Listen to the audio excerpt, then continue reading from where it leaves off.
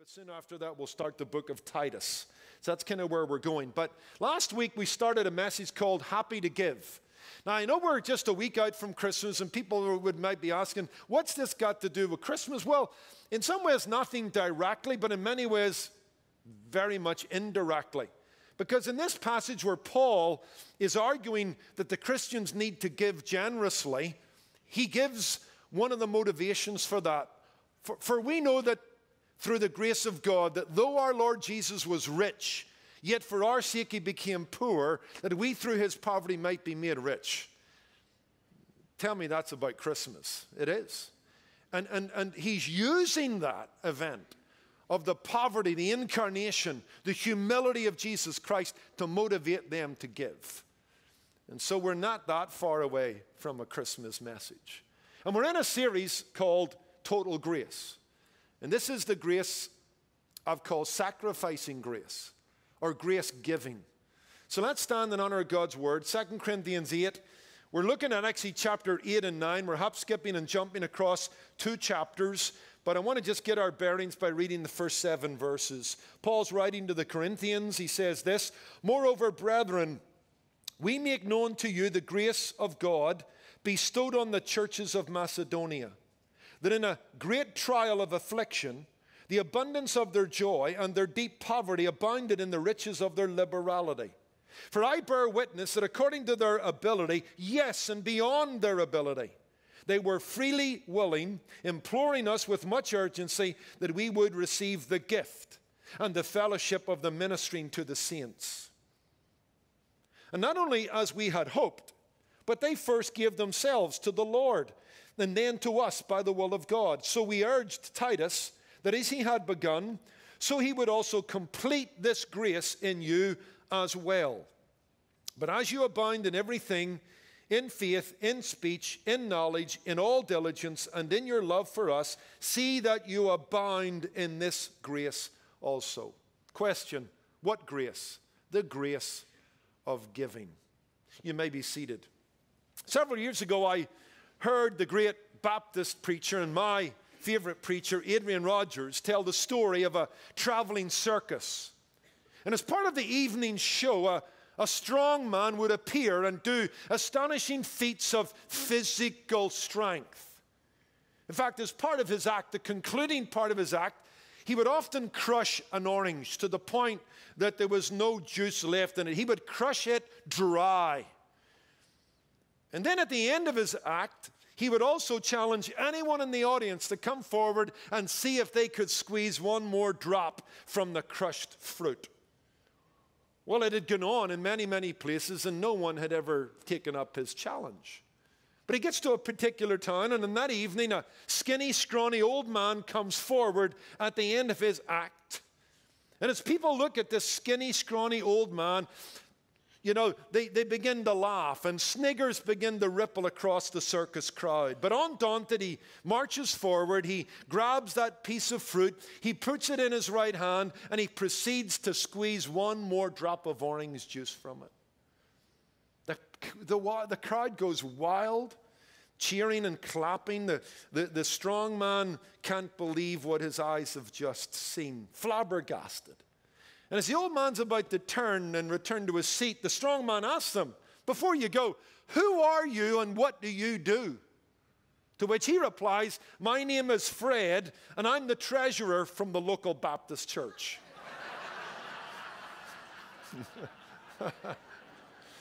You got to hear Adrian Rogers tell that story. But joking aside, it is a sad fact, is it not? That God's people, when it comes to giving, often need to be squeezed, goaded, even manipulated into giving to God's work. And that ought not to be the case. Our giving ought to be free, not forced. It ought to be a matter of grace, not guilt. It ought to be something desired by us, not something demanded from us. That ought to be the case. And as we come back to 2 Corinthians 8 and 9, we're going to be helped to that end, because here Paul encourages the grace of giving. Giving that's free, not forced. Giving that's desired by us, not demanded from us. Because here, Paul extols the grace of giving. If you look at verse 1, he talks about the grace of God that was bestowed upon the churches of Macedonia, how in their poverty they gave liberally. Their giving was the result of God's grace at work in their life. In fact, Paul encourages the Corinthians to follow the Macedonians' example, and he says in verse 6 that indeed that they would complete this grace. That is, that they would complete the promise they had made to give to the collection to the poor saints in Jerusalem. He wants them to excel in this grace of giving, that they might abound in this grace. Verse 7. The motivation for their grace giving is the grace giving of God. For we know, verse 9, the grace of the Lord Jesus, that though he was rich, yet for our sakes he became poor, that we through his poverty might be made rich. In fact, he'll say in chapter 9 and verse 8 that the grace of God can produce this good work of grace giving. Because he says the grace of God is able to abound toward you, and it's able to make all grace abound toward you in all things, having all sufficiency, that you may abound in every good work. And just as he kind of signs off in verses 14 and 15, he'll talk about the exceeding grace of God in them. So giving ought not to be a matter of guilt. It ought to be a matter of grace. It ought to be free, not forced. It ought to be something we desire to do rather than be demanded from us, because God has been gracious to us. And the grace of God through Jesus Christ and the grace of God in us because of Jesus Christ produces this generous expression of giving to God's work. That's where we were last week. We saw that our giving is a reflex to God's giving. And so we started to look at this wonderful passage. And we said that we're going to move along under 4 headings: the motives of grace giving, the manner of grace giving, the multiplication of grace giving, and the message of grace giving. And remember, we're in a series on the grace of God. Total grace. That's how one ought to describe the Christian life. We're saved by grace. We're empowered by grace. We're supplied by grace. We're prompted by grace to give graciously. Grace will land us in heaven, and grace will continue to bless us through all of eternity. And we have looked at saving grace, strengthening grace, serving grace, speaking grace, sharing grace, singing grace. And now we're looking at sacrificing grace. The ability to give sacrificially to God's work. That will be prompted by grace. The manner of it, we started to look at last week. Now, we saw the motives for it: God's glory, the gospel, and a love for God's people.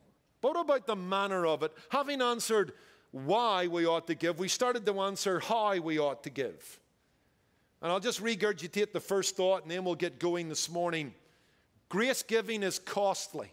That's what we said last week. That's the first thing that comes out of these passages. Grace giving is costly. We saw that in verses 1 to 4.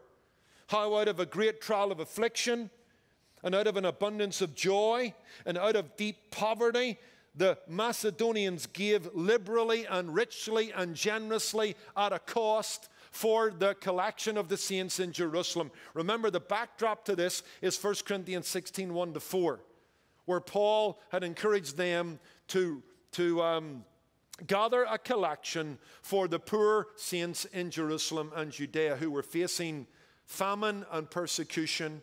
Many had been disinherited by their families because of their faith in Christ. And so the Macedonians rise to the challenge. And in the light of that, Paul encourages the Corinthians to do the same. He wants to see this same grace at work in them. He wants to see them give generously. He wants to see them reach down deep and give liberally.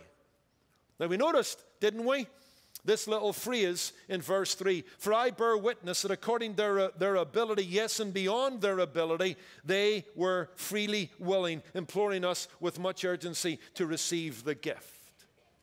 And we saw that there were 3 levels of giving. There's giving that's beneath your ability. There's giving that's according to your ability, and there's giving that's beyond your ability. You'll see that the Macedonians fell into the second and third category. They didn't give beneath their ability. They weren't chintzy. They weren't cheap. No, they dug down deep. They gave the most when they had the least. They gave according to their ability. What they gave represented kind of what they were able to give, and there was a marked generosity with it. In fact, Paul says, not only did they give to their ability, notice verse 3, yes, and beyond. They gave till it hurt. Or as we quoted Adrian Rogers last week again, don't give till it hurts, give till it feels good. And they felt good about helping the saints in Jerusalem, and they gave generously. And yet, you know what? The statistics today show that the average Protestant evangelical gives only 3% of their giving. That's pitiful. That's beneath our ability. We're not close to matching what's going on here in the early church. We're giving beneath our ability when they give according to their ability, and yes, beyond their ability. We're making contributions, but we're not making sacrifices. Reminds me of the story between the debate between the chicken and the pig as to who served man the most. When it came to breakfast, the chicken argued, you know what, I make man happy. I give him 2 eggs every morning for his breakfast. The pig says, well, you might give him some eggs, but I give him a nice slice of bacon. Hearty, heartwarming. And the pig then kind of, takes the chicken down with this statement, what you give him's a contribution, what I give him's a sacrifice. All right? Because you can give an egg and still stay alive if you're a chicken. You can't give a piece of bacon and remain a pig. But I wonder how many times could we say that about Christians? They make a contribution, but they don't make a sacrifice. Not true of the Macedonians, and Paul prays it's not true of the Corinthians. So we're caught up. Let's move on. Here's the second aspect of the manner of grace giving. Grace giving is consecrated. Don't miss this. Grace giving is consecrated. I want you to understand this, that the act of giving money to the church or finances to missions, the act of giving is always predicated by another act of giving. That's Paul's argument in verse 5. Look at chapter 8 and verse 5. And not only as we had hoped, but they first gave themselves to the Lord and then to us, by the will of God. Paul's taking a step back. He's celebrating the fact that they give out of their poverty with joy liberally to the saints at Jerusalem. But he now takes a step back. You need to understand that before they gave themselves to us and before they give the collection to the saints, they first gave themselves to the Lord, and that's the secret of their giving. Grace giving is not only costly, it's consecrated. Grace giving is always the byproduct of a consecrated life given in full surrender to Jesus Christ. They first gave themselves to the Lord. It would be Romans 12, 1 and 2. They presented their body as a living sacrifice. See, generous giving is always the outworking of a life submitted to the Lordship of Jesus Christ. Because a life submitted to the Lordship of Jesus Christ is a life that has surrendered to Jesus Christ all that they are and all that they have. All that they are and all that they have. And when you're surrendered in that manner, spontaneous sacrificial giving is easy. It's not a fight. It's not a debate. Because if you've first given yourself to the Lord and everything you have is His, then you'll give what is His to those He asked you to give to. I think when it comes to this idea of Christian stewardship, we have tended to limit it to the idea of raising money or giving money. You know, you've heard of stewardship campaigns. But you need to understand the idea of being a steward, a manager, someone that looks after something for another. The Christian stewardship takes in all of life. Old preachers have said it, and I'm going to repeat it. God owns all of our time and all of our treasure and all of our talents. We've got to dedicate that all to the Lord. How we spend our days, how we spend our money, and how we spend our energy and our gifts. And if stewardship encompasses all of life, If you're submitted to Jesus Christ, head to toe, then your pocket's included. And that's what Paul's arguing here. They first gave themselves to the Lord. See, money is merely an extension of ourselves. And if we have first given ourselves to the Lord, the giving of money as an extension of ourselves is easy. I like what James Carter says. Dedication to God is the key to Christian stewardship. This assures us that the decision for giving has already been made. If one has dedicated his life to Christ, some decisions do not have to be made anew each time when issues arise. The decision has already been made. The Christian should not have to fight the battle over whether he will cheat, gamble, be unfaithful to his spouse, lie, steal, or live without personal integrity. These decisions should have already been made when we give our lives to Jesus Christ. His point, when you make the one decision submitted to Christ, then the other decisions are easy. Submission to Christ means you'll be faithful to your wife. You'll be honest in your dealings. Your life will be marked by integrity, and you'll be generous in your giving. Because though he was rich, yet for our sake he became poor, that we through his poverty might be made rich. If that's what he is to us, and he's in us, making us like him, that stuff comes naturally. The one decision leads to the other decisions, which are not really that hard a decision. Let me illustrate this and move on. I remember years ago reading the story of James Calvert, who was a missionary to the cannibals in the Fiji Islands. God called him to go there. The whole enterprise was fraught with danger, as you can imagine. He pays passage on a ship. There are several people with him. They just come off the coast of the Fiji Islands, and the captain tries to talk them out of it. He says, this is nuts. This is a suicide mission. You step off this boat onto that beach, you're probably going to die. And here's what James Calvert said to that captain. We died before we came here. We died before we came here. He died to self. He took up his cross. When you make that decision back in the UK, you can make the decision to step onto the beach of hostile territory, because that decision helps you with that decision. We died before we came here. And when giving comes around, and you have to decide how much and in what manner, that's not a hard decision for someone that's first given themselves to the Lord. So let's move on. Thirdly, grace giving is complete. Grace giving is complete. It's a promise made, and it's a promise kept. That's one of the themes that comes out of 2 Corinthians 8 and verse 9. As I said, we paint in the background about a year earlier. Promises had been made, prompted by Paul or perhaps Titus's visit. A collection was to be taken to relieve the emergency and stress on the poor believers in Jerusalem and Judea. And so a year earlier, they had indicated that it was their intention to indeed jump in both feet and help the saints out. And now Paul writes and says, hey, we need to complete this. We need to do what we said we would do. Let me show you his thinking here. Look at verse 6 of chapter 8. We urge Titus that as he had begun, so he would also complete this grace in you as well. Collection had been taken among the churches in Macedonia, and they gave liberally out of their poverty. Now Titus is with the Corinthians, and it's their opportunity to complete what was begun a year earlier.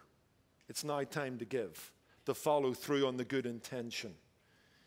You see that again elsewhere in the passage. Look at chapter 9 and verse 2, where he talks about how a year ago they were zealous and wishing and willing to give, and now it's time for that gift to be taken and to be carefully handled and brought to Jerusalem.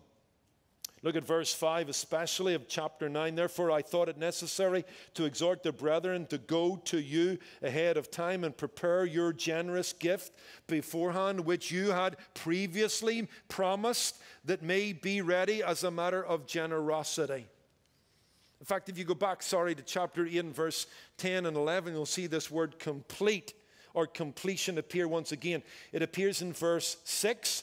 And then we read in verse 11, but now you also must complete the doing of it. That is, the doing of what you promised a year ago.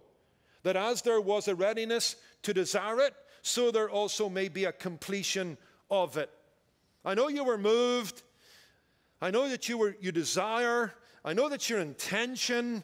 But now your good intentions have to become concrete actions and complete what you promised.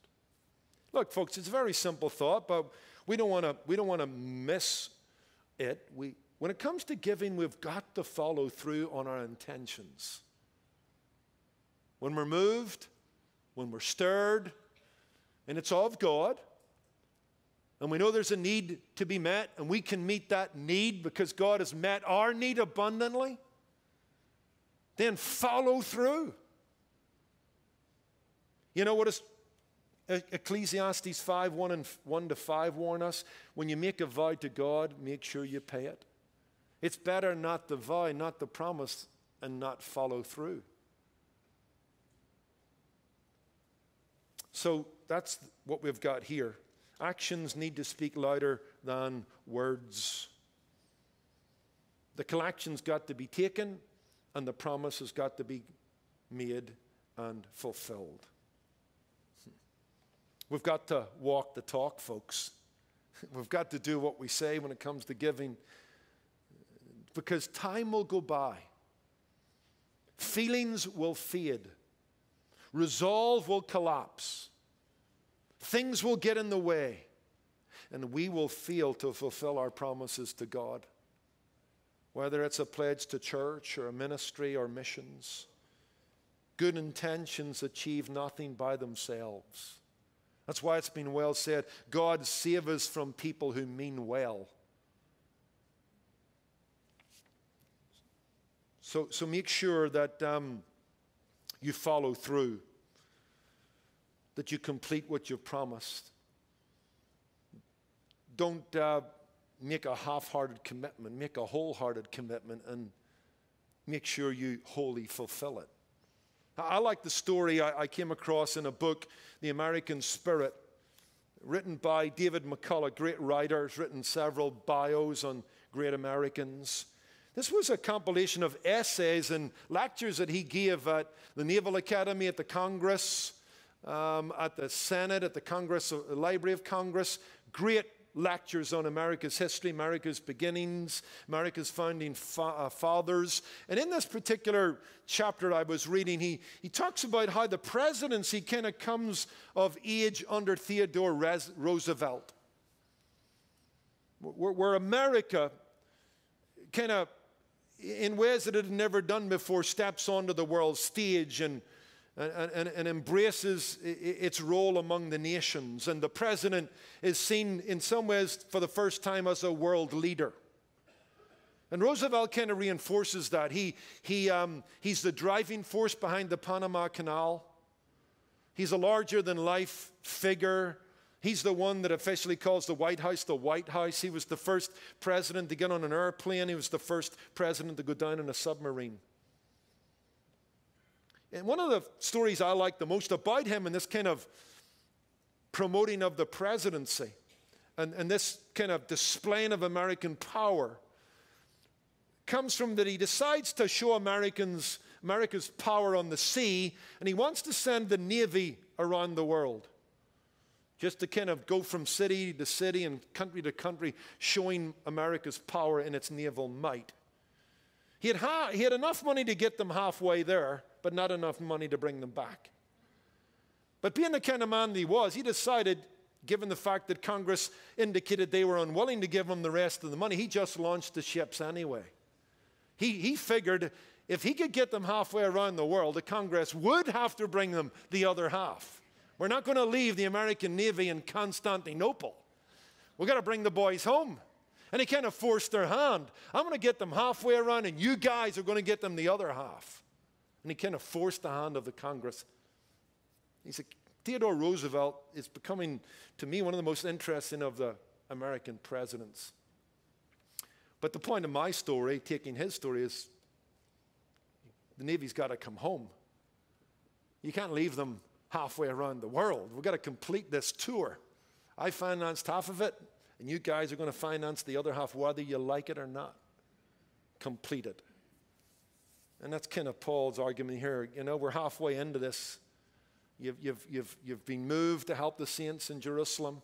You've made pledges and promises. Titus has come, and now it's time to complete this thing. It's now time to come full circle. Here's another thought about grace giving. Grace giving is considered. It's thoughtful. It's reflected upon. Grace giving is considered. It's not just thorough in its complete. It's thoughtful in its considered. It's not a spur of the moment thing. It's not an emotional thing. It's calculated. It's considered. It's planned. It's thought out. Grace giving is not left to chance. It's not left to feelings. It's not left to circumstances. No, grace giving is the product of prayer and meditation and thought. Let me show you this. Look at chapter 9 and verse 7. As I said, we're skipping and jumping across this passage. Here's what Paul says. So let each one give as, notice these words, he purposes in his heart. The giving is purposeful, it's thoughtful, it's planned, it's thought out. As he purposes in his heart, not grudgingly or of necessity, for God loves a cheerful giver. In fact, let's go back to the passage that kind of launches these two passages, back in the first letter in chapter 16. Now, concerning the collection for the saints, parenthesis, in Jerusalem, as I have given orders to the churches in Galatia, so must you do also. On the first day of the week, let each one of you lay aside something, storing up, as he may prosper, that there be no collection when I come. Again, it sounds like a deliberate act, doesn't it? As the weekend approaches, you folks in Corinth, I want you to think about how much you're going to set aside and store up for the collection. So we see in both those verses this idea of premeditation and purpose. Premeditation and purpose. Not whim, not emotion, not the moment. Premeditation and purpose. In fact, this passage in 1 Corinthians 16, 1-4 is a kind of an echo of the Old Testament, in the sense, if you study the Old Testament, the believer under the Old Covenant gave systematically and regularly. Because giving in the Old Testament was attached to holidays and festivals, whether Passover, where they celebrated their deliverance from Egypt and the Exodus, or the Feast of the Tabernacles, or the Feast of First Fruits. At different times of the year, the Jewish believer went up with their tithes and offerings to God's house. It wasn't left to chance. There was a date, there was a day, and there was an amount. You went up to Jerusalem and you celebrated with the nation. Now, we're going to see in a moment that tithing is not commanded in the New Testament. And there's kind of this decentralizing of faith in the New Testament, where instead of God having a temple for his people, he has a people for his temple, and they're spread out all over the world. It's not located. It's not even confined to one nation. But it doesn't mean there's nothing systematic about the church. And I think even here, Paul's going, hey, you know what? The Jewish believer had a set time where they gave, and they did it in the light of God's redemption and work in their life. I suggest on the first day of the week, Christians should set aside an amount to support the gospel or relieve the saints. And they ought to do it, I'd say the first day of the week's the best day. Why? Because that's the day Jesus rose from the dead. That will remind you of the gospel and the liberty that you have. In the light of God's grace and in the light of the liberty you have in Christ, you ought to give graciously and liberally to God's work. I'm just saying, folks, that grace giving is considered. It's thoughtful, it's planned. It's not left to whim. It's laid aside purposefully. That's why I'd say this to you. Don't wait to give until you're begged to do so. Don't wait to give until you've paid all your bills and you see what's left to give to the Lord.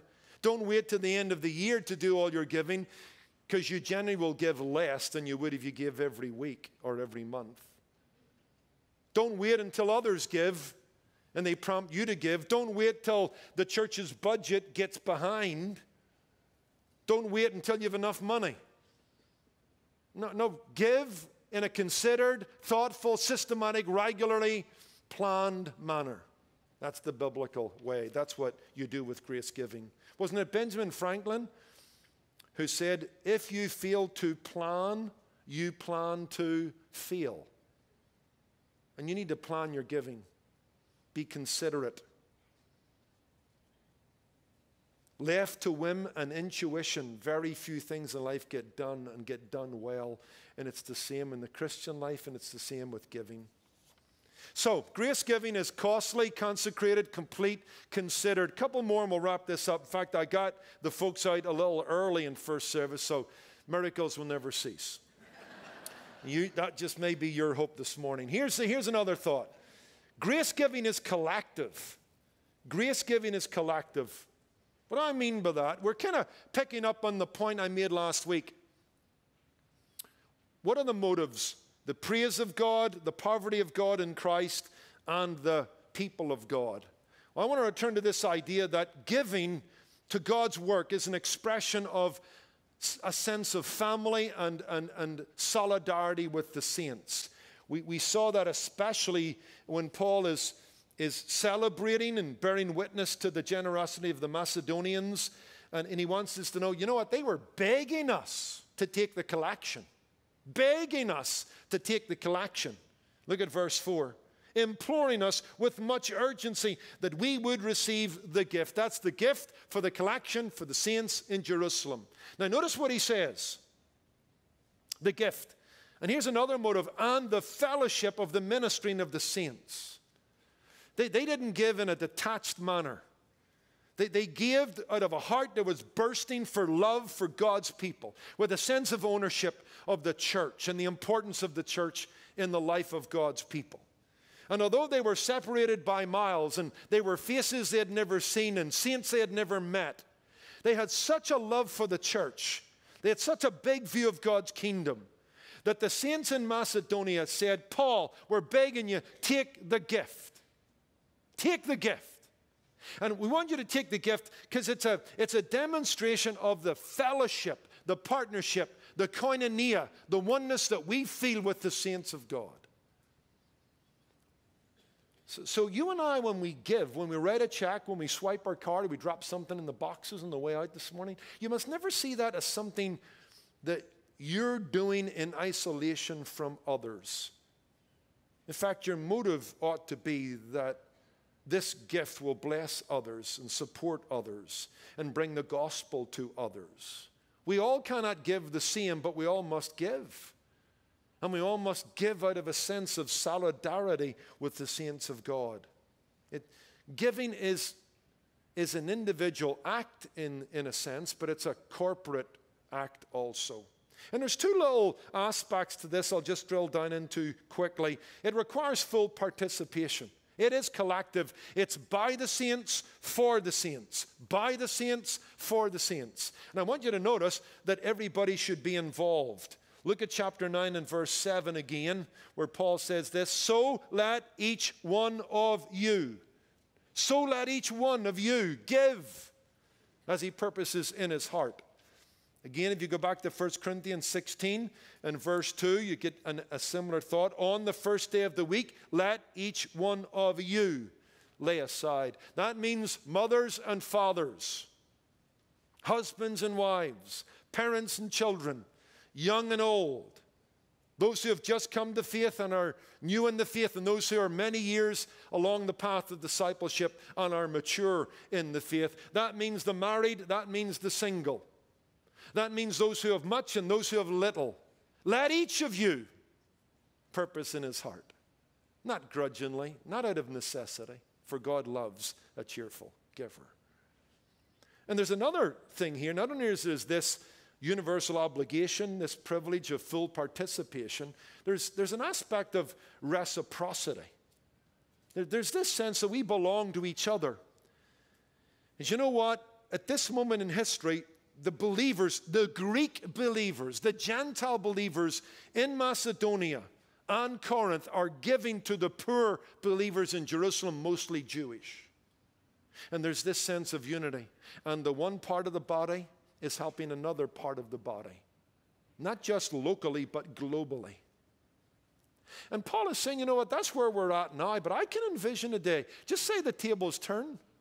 And there comes a point where the Jewish believers get through this and the church in Jerusalem begins to prosper. And then the ill wind of change comes and something happens and the believers in Macedonia struggle in a future day. I'd like to believe that the tables can be turned. And someday the believers who are now being helped in Jerusalem from Macedonia will help the believers in Macedonia from Jerusalem. Paul actually argues that. I'll give you the verses 13 through 15. Notice what he says, chapter 8. For I do not mean that others should be eased and you be burdened, but by an equality, that now at this time your abundance may supply their lack or their need, and that someday, parenthesis, that their abundance may supply your lack, that there may be equality, that the body looking after itself.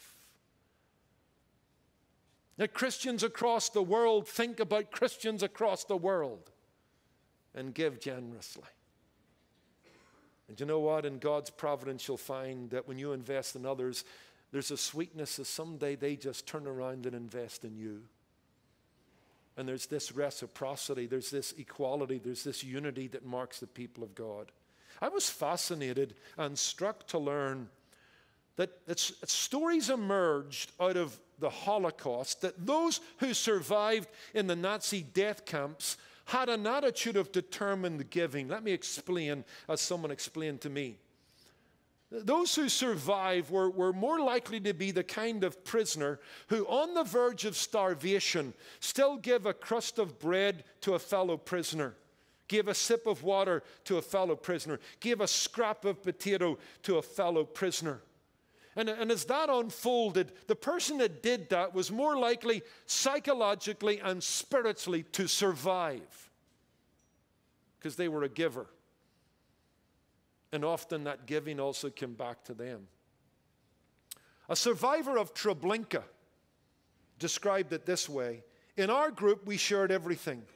And the moment one of the group ate something without sharing it, we knew it was the beginning of the end for him.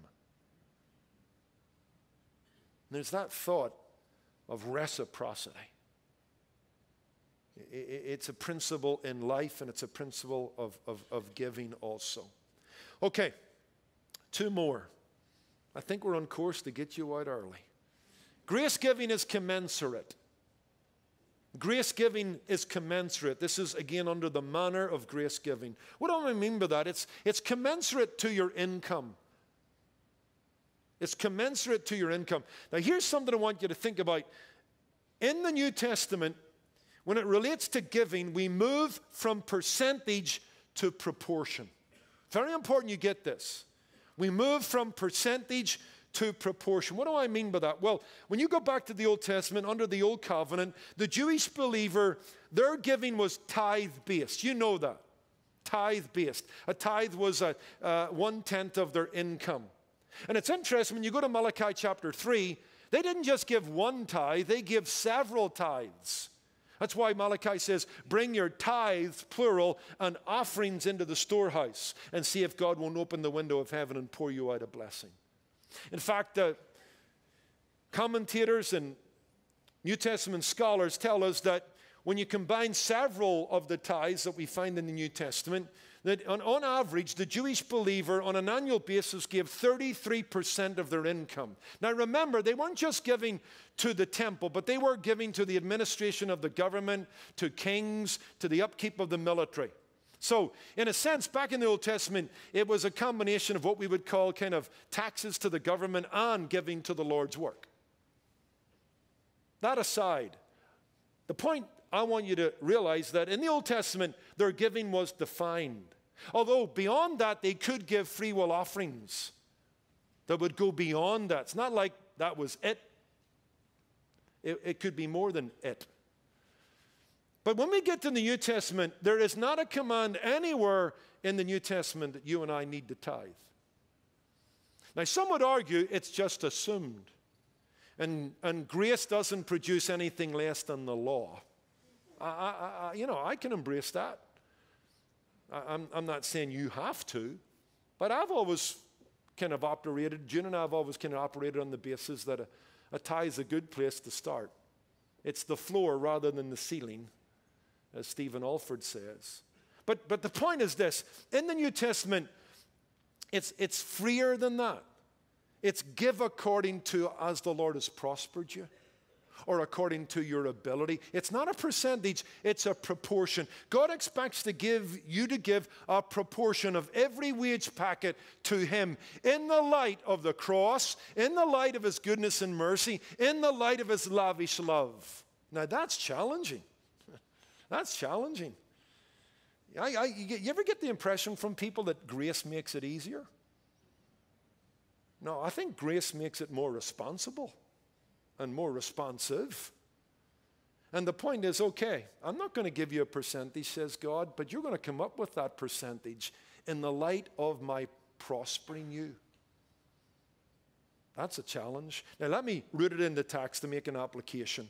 Look at chapter 8 and verse 3 concerning the Macedonians, and notice they gave according to their ability. Nothing there about a percentage, nothing there about a designated amount. They gave according to their ability. In fact, they just didn't stop there. They gave beyond their ability. They gave when it didn't make sense. They gave when the numbers didn't add up.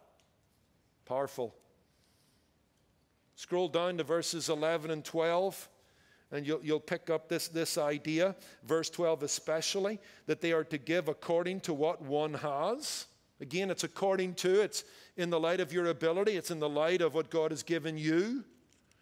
Again, similar thought in chapter 9, verses 8 through 11.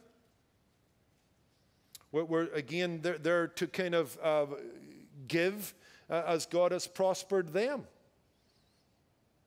And as they have been enriched in everything. They're to give liberally, verse 11. So giving is to be commensurate. It's not to be a percentage, it's to be a proportion. You get a similar thought, actually, just to take us outside the Corinthian letters. In Acts chapter 11 and verse 29, we read of a relief again for the brothers in Jerusalem and in Judea. Then the disciples, each according to his ability, determined to send relief to the brethren. It's according to one's ability. But I want to tell you this before we go any further. Generosity is the outcome. Generosity is the outcome. Whatever that amount is that you decide, it will always kind of work out to be generous. Not stingy, not calculating and miserly. Because that's what happens here. I mean, the Macedonians gave liberally out of their poverty, according to their ability. Similar thought in chapter 9, verse 5, where Paul expects that whatever the Corinthians are going to give is going to be a matter of generosity. So whatever the amount is, it will be a matter of generosity. Because that gift will be given in the light of God's generosity. And how can God's generosity not prompt our generosity? You getting the logic? Because I think some people think since there is no percentage, that they can use that as a backdoor to escape financial obligations. But as I said, grace doesn't produce anything less than the law. God's prospering of us will lead us to indeed be generous, to not be enslaved to our stuff, not allow our souls to be knit to this old world. In fact, you know from 1 Timothy 6, verse 18, Paul says, to those who are rich, you need to be rich in good works. When God enriches us, it's not to feather our nest. It's not for you and I to live in luxury, although the Bible is not against material prospering. I think there's a rhythm in the Bible between feasting and fasting. We can enjoy material things at some points in our life. We're not called to austerity anywhere that I see in the Bible. But at the same time, you've got to be careful that that prospering, that material wealth doesn't lead to me, my, and mine only. Where we so spend our money and we lose sight of the eternal and the spiritual. There ought to be not only times of feasting, but fasting. When we not only give according to our ability, but beyond our ability. And if we're going to give beyond our ability, we're not going to buy some stuff that's nice, but not necessary. And you know what? You're going to have to be mature about that.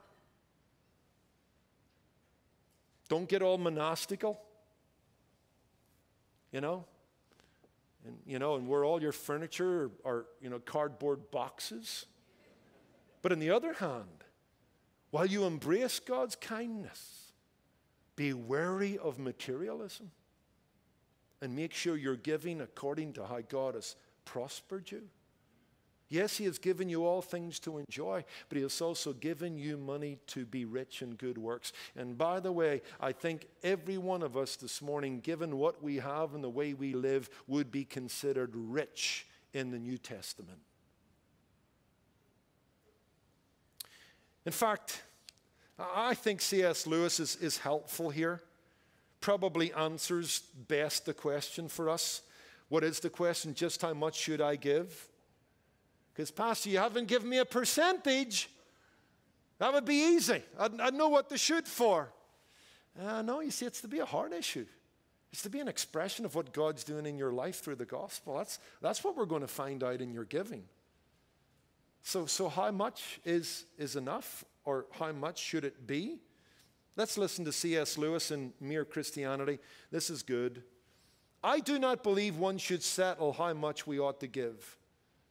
I am afraid the only safe way is to give more than we can spare. In other words, if our expenditure on comforts, luxuries, amusements is up to the standard common among those with the same income as ours, we are probably giving away too little. If our charities do not at all pinch or hamper us, I should say our expenditures are too small. There ought to be things we should like to do and cannot do because our charities expenditure excludes them.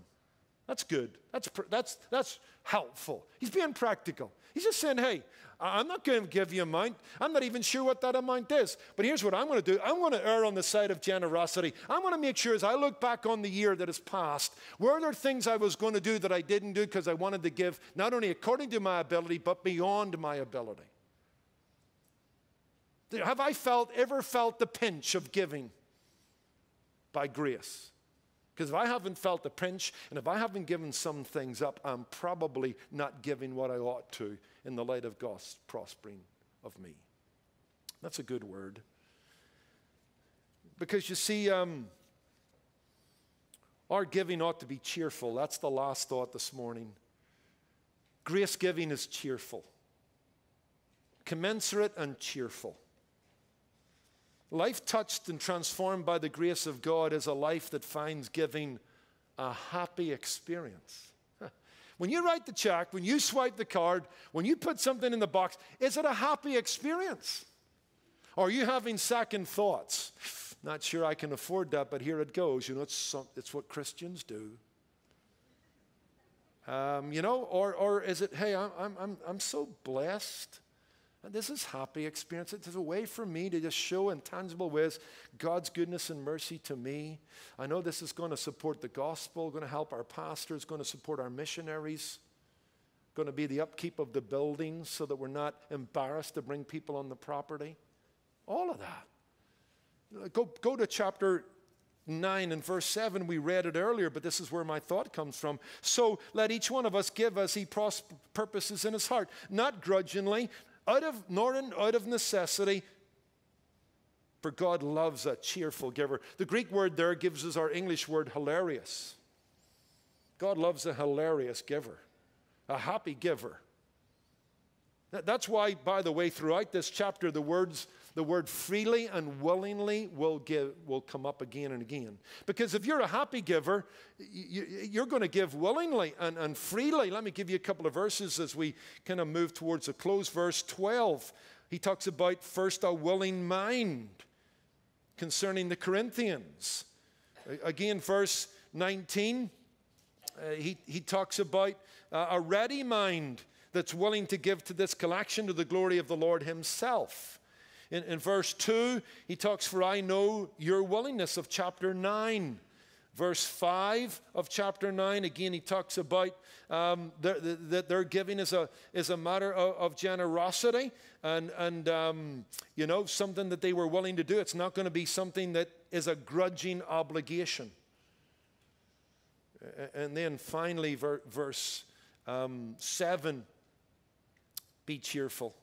The Lord loves that. You realize there's 3 types of givers? According to verse 7 of chapter 9, the tearful giver, the fearful giver, and the cheerful giver. The fearful giver gives begrudgingly, can hardly part with his money. The fearful giver gives out of necessity, out of compulsion, out of a fear of God. Oh, I don't do this, God will curse me. They're working from the wrong end of the equation. There's the tearful, fearful, and then there's the cheerful giver who gladly parts with their gift according to God's prosperity, because according to verse 8, God's grace enables them to abound in every good work. They give out of grace,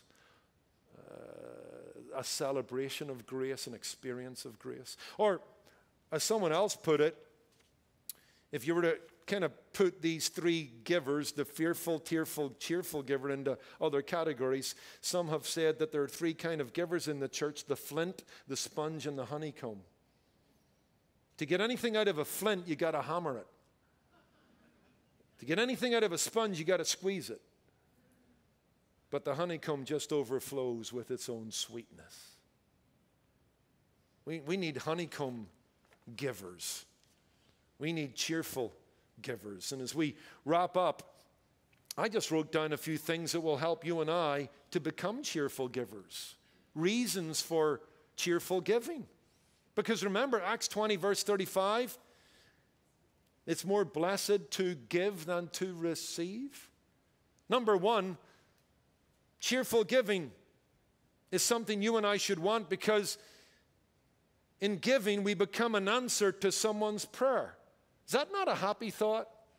Someone right now on the mission field in our church, somewhere nearby us, a ministry or whatever, is in need, and people in that ministry or people in that situation are praying, and then God moves you to give, and that gift meets the need, and they become happy, and you become happy that they're happy.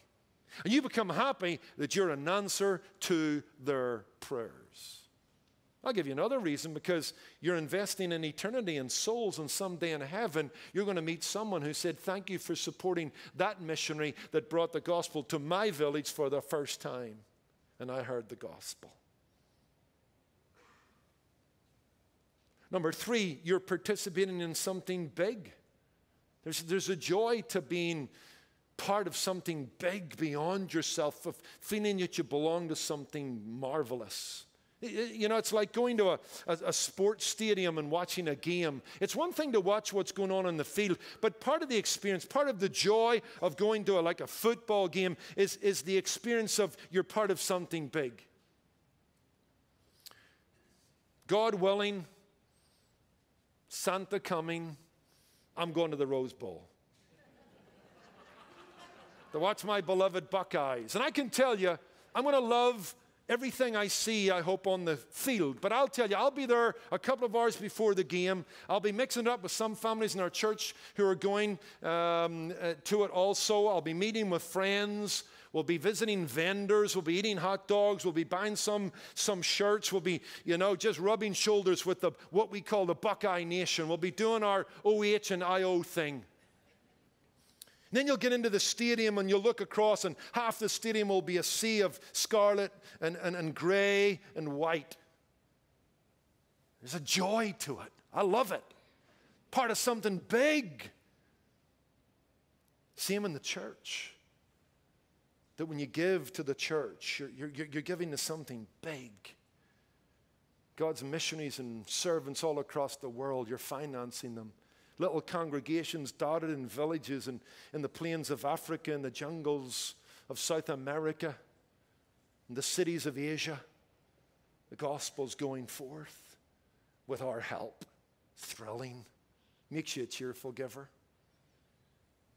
It also, another reason to be a cheerful giver, because it helps grow you. It helps mature you. It helps you work out in your life the warning that Jesus gives, you can't love God and love money. And as you work out and manage your finances in a God-glorifying way, the Spirit of God blesses that and empowers you. Something joyful about that. It's been well said that giving is God's way, not of raising money, but of raising Christians. Brings pleasure to God, doesn't it? He loves a cheerful giver. I don't know, do you not like to bring pleasure to God? If he loves cheerful givers, then you'll love being one, because it means he finds pleasure in it.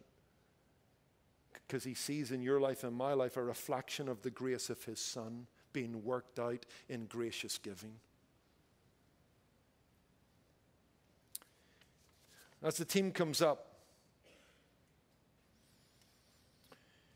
you've heard the lines, haven't you, on the hymn, "Take my silver and my gold, not a mite with I withhold." You've sang it a whole lot of times. Frances Wrigley Havergale, she wrote a song about dedication, consecration. Take my life and let it be. Well, I want to tell you, she lived those lines. Those aren't just, poetic flourish. This woman did what she described. In fact, when she was writing that hymn, she also at that time in her life gathered up all her gold and all her silver, all her jewelry, and she packed it off to a missionary society in England as an expression of her love for the gospel. In fact, she said that one of her jewelry boxes was fit for a countess. There was that much silver and gold in it. But she said this: "I don't need to tell you that I never packed a box with such pleasure." She happily said, "Lord, take my silver and my gold. Not a mite will I withhold." Lord, we thank you for your Son, who, although rich, yet for our sakes he became poor, that we through his poverty might be made rich. We thank you, he made himself of no reputation. He clothed himself in humanity to the degree that walking down the street, people didn't realize it was the very Son of God. He set aside the independent use of his prerogatives. All the glory, all the rich worship of the angels were all suspended and set aside, so that we might be saved, enriched by the grace of God, and made the children of God. Oh God, in the light of that, may we be generous givers. May we be honeycombs that just sweetly exude a spirit of giving out of grace. Help us to remember what the apostles said in those early days: "Silver and gold have I none, but such as I have give I thee. In the name of Jesus, rise up and walk." Lord, we're richer than they were, but I'm not sure we're more powerful. Perhaps prosperity has knit our souls to this old world. We're making contributions, but not sacrifices.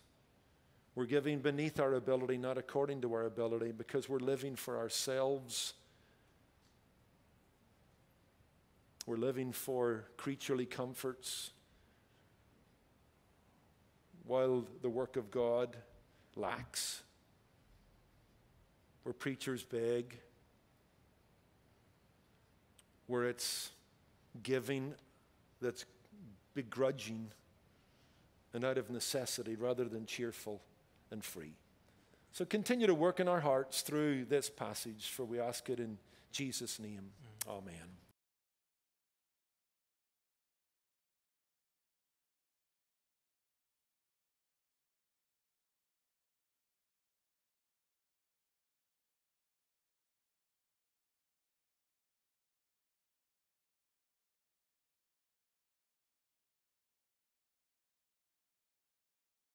Let's stand and sing.